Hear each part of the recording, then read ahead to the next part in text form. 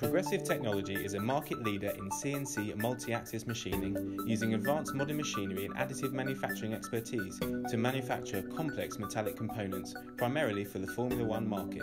We service most of the people on the F1 grid, and the fact that we're 24 hours, 7 days a week, and the size we are means that we're able to turn parts around quicker than the competition. That's the way to describe it, a one-stop shop for the Formula One customers. 4 years ago was a big turning point for the company. We moved into this building. There were three main objectives. That was to purchase machinery, employ good skilled engineers, and to set up 24-hour shift patterns so we could be 24 hours, 7 days a week supplying into the Formula One marketplace.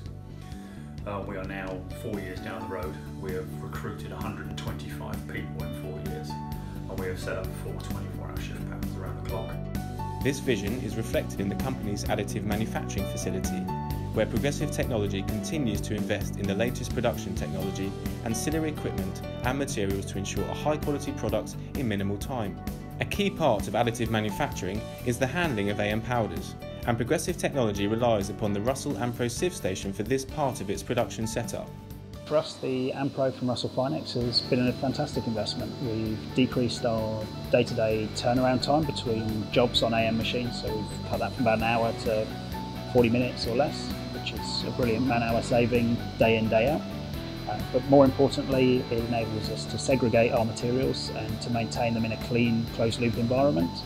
So for us and our customers, the quality of the AM powder going in at the beginning of the process is absolutely critical.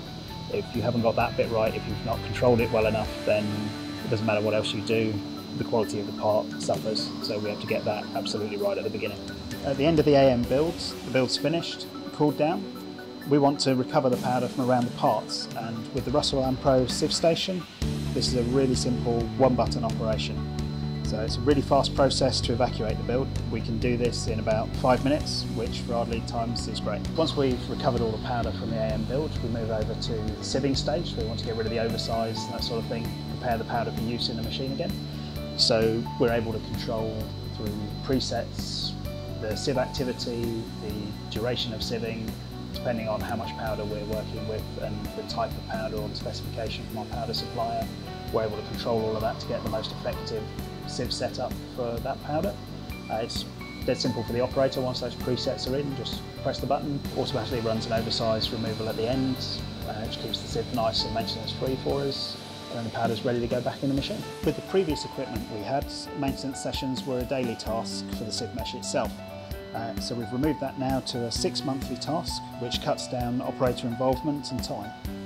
It allows the operator to go off, do other tasks while the machine is sieving effectively because of its automation. So sort of things we appreciate about the Ampro are robust design, and it's hygienic and clean, so we're not getting any contaminants in the powder, nothing's coming out of it. It's also sort of mobile around our production environment. If for whatever reason we need to reconfigure a cell or move it around, that's completely possible. It's also completely future-proof for us, so we can use it with the AM equipment we have now, with the layouts we're thinking of in the future, servicing multiple machines, serving different manufacturers' machines simultaneously if we need to. It'll fit into pretty much any configuration we can foresee at this point.